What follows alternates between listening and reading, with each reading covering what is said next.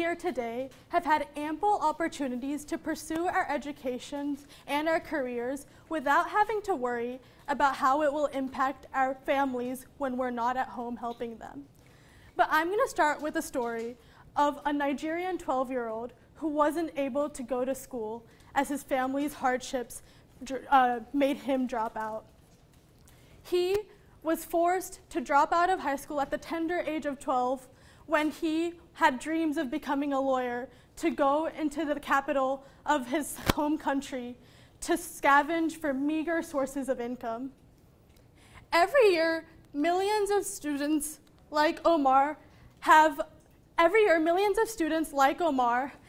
to be able to let go of their dreams and drop them so that they can help their families in times of dire need.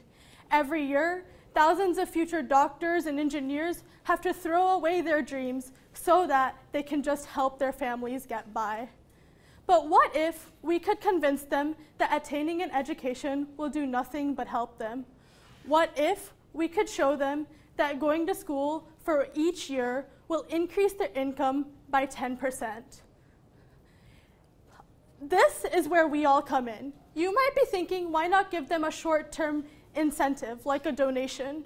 Donations could help them buy books.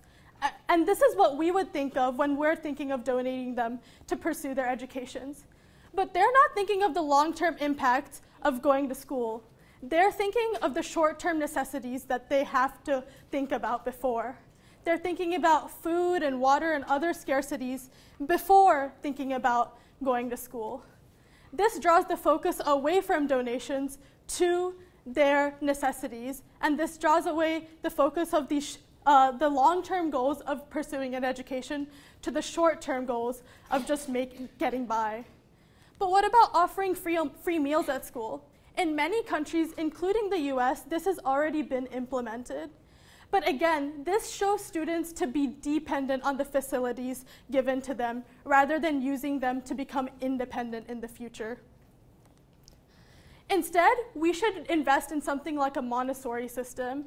Montessori schools are usually used for primary school kids currently, giving them experiment-based learning. But instead, in grades 9 through 12, we should focus on giving our high schoolers and people in the later half of their education the opportunity to experiment and to build products which could actually help their communities.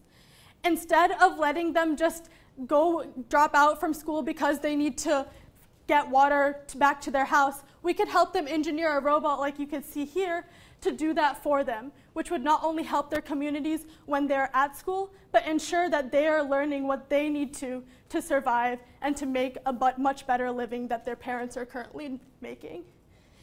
Instead of having to stay at home like Omar had to do in times of drought, they could work with local labs to engineer drought-resistant crops to help them and their communities in the near future.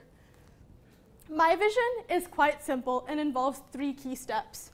First, I believe it is instrumental to show them the fruits of attaining a quality education.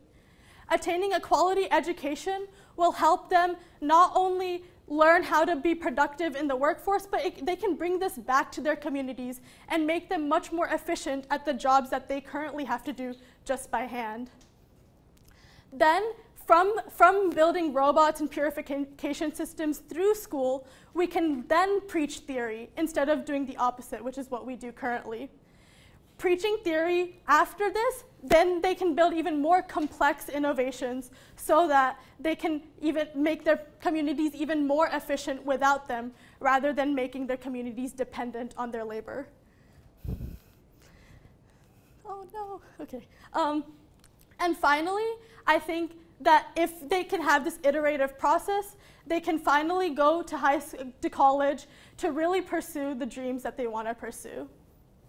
The future is counting on us. The future is counting on us to donate and dedicate a few of our pennies to really help many of our future thinkers. Thank you.